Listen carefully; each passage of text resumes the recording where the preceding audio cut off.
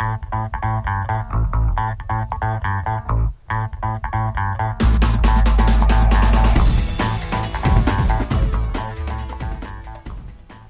hello.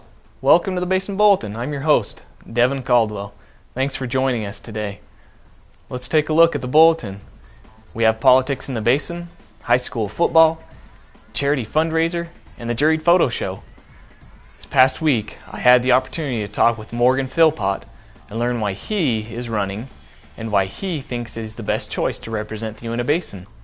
Here's what he had to say. I'm running for office for kind of a combination of two reasons. Things that were coming at me from other people, but primarily it was a decision that my wife and I made. And it revolved around where we see America going and what we see as the future for our children. I mean, we've got 5 kids.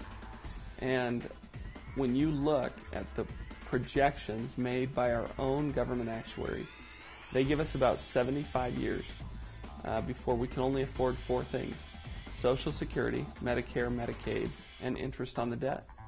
And I'm sure most Americans would immediately recognize that missing from there is defense, operations, education, you name it. And that's unacceptable. It's unacceptable for our children's future. There's also a poll that came out where Americans stated that they did not believe that their children would enjoy a greater standard of living than they do. Again, that's completely unacceptable. Since when did we pass on a legacy that is worse than that which we inherited? And I think the decision before America, and again this gets to really why I'm running, is we have a decision to make. And the decision is, which path will we take as a nation? Will we become just another European socialist democracy? Or will we maintain the greatest constitutional republic on the face of the earth? And for me and my wife and our family, that choice is simple. We choose the American Republic. What really differentiates me from my opponent is a few principles. A belief in an environment where jobs and opportunities are abundant. A belief in a smaller, more limited federal government. And a belief that Utah lands should be controlled by the people of Utah. And if you look over the past 2 years, Congress has escalated our national debt to $14 trillion. My opponent, who is Democrat Jim Matheson, voted in the last 2 years to raise our debt ceiling by $2 trillion. He voted for every stimulus bill. He voted for cash for clunkers. And most recently, he was the key vote to making sure that Congress adjourned before giving us an extension of the Bush tax cuts. Now that's significant for every single American family, because it means on January 1st, 2011, you could be facing one of the largest tax hikes in American history, thanks to our congressman. I believe what we ought to be doing is balancing our budget, enacting real fiscal spending limitations, and we ought to be finding ways to return access and control of Utah land to the people of Utah. I think if we do those, then we begin to see a return of what is the most prosperous and abundant economy on the face of the earth.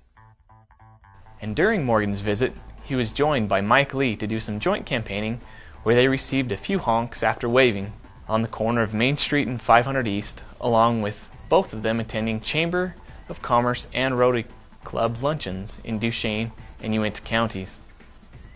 The next morning, I had the opportunity to interview Mike Lee and have him answer the same questions of why he's running and why he's the best choice to represent the Uinta Basin. Let's go there now. I've come to believe that our federal government is too big and too expensive, and that's why I got into this race. It requires us to work 3 or 4 or 5 months out of every year just to pay our federal tax bills.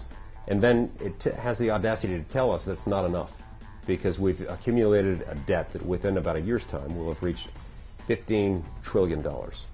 That's a lot of money. There are a lot of people right here in the Uinta Basin who don't make $15 trillion in a whole year. And yet that's what we owe to the federal government. When you divide that number by 300 million Americans, it works out to about $50,000 a head. A lot of people don't make that much money in a whole year. And yet that's what even a newborn baby, born today, owes to the federal government. That's not right. There's a better way to do things. And that way, I believe, is prescribed by that 223-year-old governing document.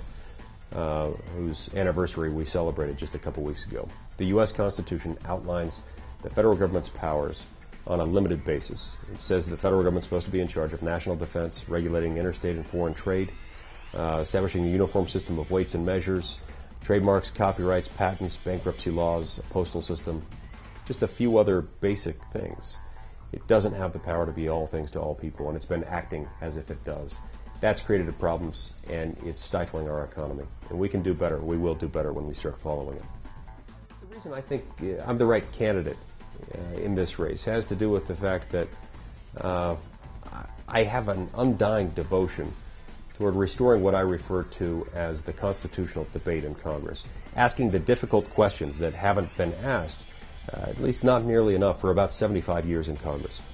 When Congress starts to consider a new piece of legislation or is considering creating a new federal program, it needs to first ask the question, regardless of whether or not the courts will allow us to exercise this power, is this a power that we can, in good faith, in good conscience, reconcile with the text and the history of the Constitution? I'll do that. I'll make that argument. I'll initiate that debate. And if we can initiate that debate in Congress, it'll happen and we'll start reining in the federal government. Now to football high school scores. Our Basin teams did a great job this week in bringing in wins. Uinta had a bye this week, but Union brought in a win against Carbon with the 28-6 score. Braxton Nelson led the win with 2 touchdowns. Way to go, Cougars. Duchesne had defeated another team in overtime. They have defeated another team in overtime. The Eagles jumped out to a 21-0 lead before the Monticello Buckaroos battled back, shutting down the Eagles defensively in the second half. Braden Despain rushed for 226 yards, though, and 3 touchdowns, including Duchesne's extra time score, as Duchesne found a way to grab the win, leaving a score of 29-27. And Altamont's punishing ground attack led the Longhorns to a non-region win over Milford. Zach Hatch ran for 175 yards and 2 scores, while Kyle Foy chipped in 139 yards and 1 score. Dalton Smith led Altamont's defense with 10 tackles. Along with that, Dathan Panis also got a touchdown that gave a commanding lead for the Longhorns that ended up with a score of 39-9. The St. James Catholic Church Winter Games will be held Saturday, November 13th. Make sure to put this on your calendar now. The event is used as a fundraiser for charity purposes. The annual Uinta Arts Council juried photo show is now on display through the 29th of October. The council brings in judges from out of the area, and they are always impressed with the talent the Basin engenders.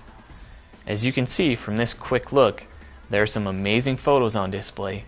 Go to the Western Heritage Museum to see the rest of the show. It is much better to see the show in person. Even in high definition, it just won't do the best show portrait any justice.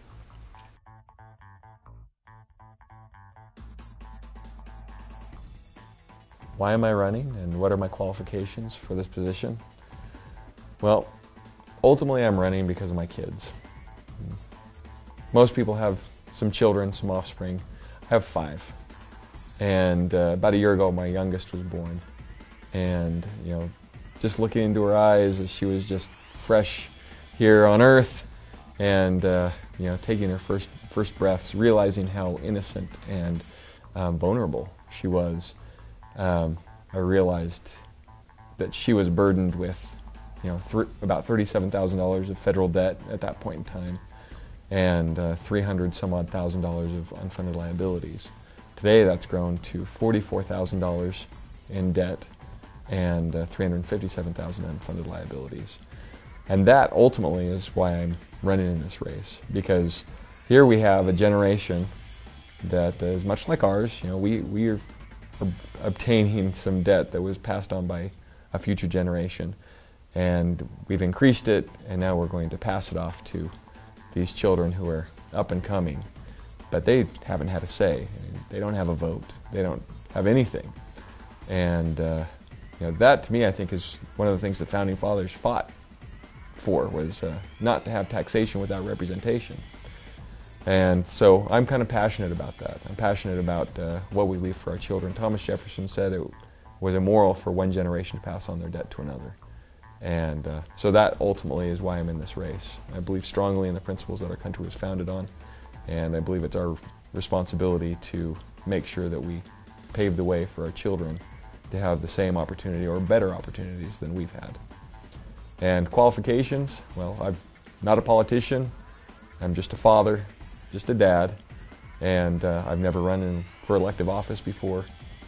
About the only experience I've ever had in this sort of an arena was when I was in high school doing speech and debate, and that's about it. So other than my passion and my love of my children and everyone's children, the future, those would be my qualifications. I love the Constitution, and I believe everyone should know and understand it. Well, thanks for joining us on the Basin Bulletin. We hope to see you again right here for the next broadcast.